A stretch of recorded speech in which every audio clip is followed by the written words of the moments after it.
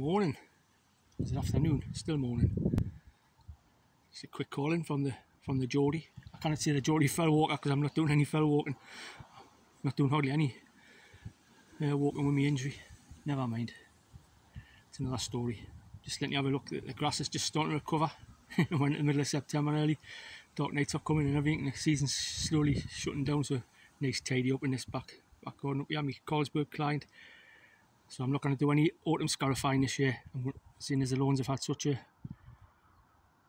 tough season with the drought, I'm just going to keep mowing on number 3 at the end of the season. All these little patches, just let them recover.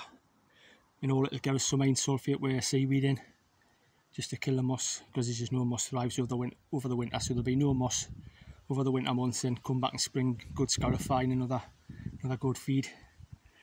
So that's my plan, no scarifying this autumn. I'm going to give it a miss, just let them recover. So we're on the side of caution. Right, we'll get round the front. All these borders have been done, look, even though they're soaking wet with last night's rain. Oh, and I've put some rain down the northeast, like, which is good, you know, for the lawns. Done that buddy as well. I know it's too early, but yeah, you're here to tidy up or you're here to work by the textbook. You can't do both. But like Elliot Chell always says, and he's right. That's been my philosophy for 26 years. Nice, it's nice and tidy. Just finishing my cup of tea and around the front. Catch us later.